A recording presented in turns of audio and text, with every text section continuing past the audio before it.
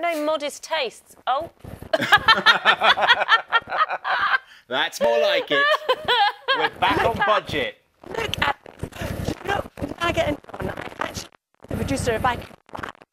And he said, yes. Brilliant. Here we go. As Carol, I'm going to interrupt you because we're having problems with your mic, but as Carol downgraded her vehicle, so did all the technology. We've had to pay for the Lamborghini with the microphone. Absolutely. Let's try again. Carol, can you talk to us? Let's see if your microphone's working a bit better. Yes, I can hear you. Can you hear me now? Yeah, it's much better. I think the technology of that super, you know, advanced vehicle that you were riding was interfering with our technology. And I don't want to worry you, but there's a bear behind you. Do you know, there is, that's Pudsey. Pudsey's staying well behind as well. I just said to the producer, can you get me something nice to drive? Maybe the Aston Martin Vulcan, one of 24 made in the world.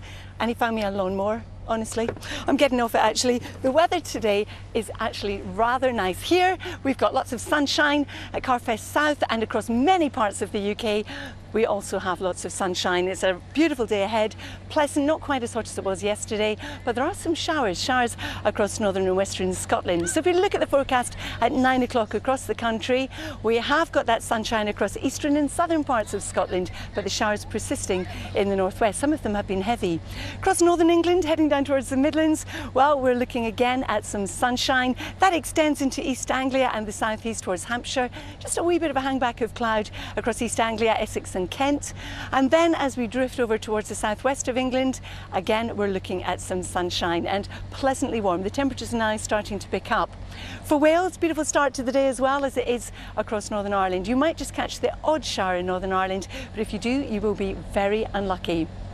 Now, as we go through the course of the day, we hang on to the showers across the northwest, some of them merging and pushing northwards, forming a band of rain across the north of mainland Scotland and the Northern Isles. But for most, pleasant, sunny, warm, temperatures up to about 27, somewhere in East Anglia and the southeast, but generally we're looking at up to about 25. Now, as we head on through the evening and overnight, we still will have a few showers left in the northwest.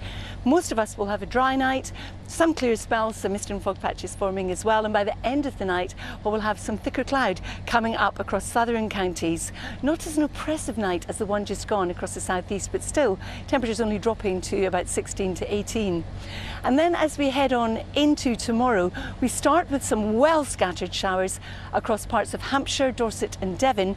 They'll be replaced by some rain coming up across southern counties of England, pushing across other parts of England and Wales. Its northern extent still open to question, but for Scotland and for Northern Ireland, we are looking at some sunny spells or bright spells and a few showers. Temperatures tomorrow down a touch on today, but worth mentioning some of that rain could be heavy and thundery. And then as we move into Sunday, we lose the remnants of the rain from the east of England. There will be quite a bit of cloud left behind at times, but equally there'll be some sunshine around as well and just a few showers with lighter winds. Then as we head on into Monday, if you happen to have Monday off, well, it's a day of bright spells, sunshine and some showers, but fewer showers now than we were thinking earlier on. So all in all, Naga and John, the weekend forecast when we lose the rain across England and Wales isn't too bad at all. It looks lovely, doesn't it? Carol, you know, you've been inspiring lots of our viewers to get in touch as they're going to various festivals around the country. I know you'll enjoy hearing this. We'll talk to you later. You've been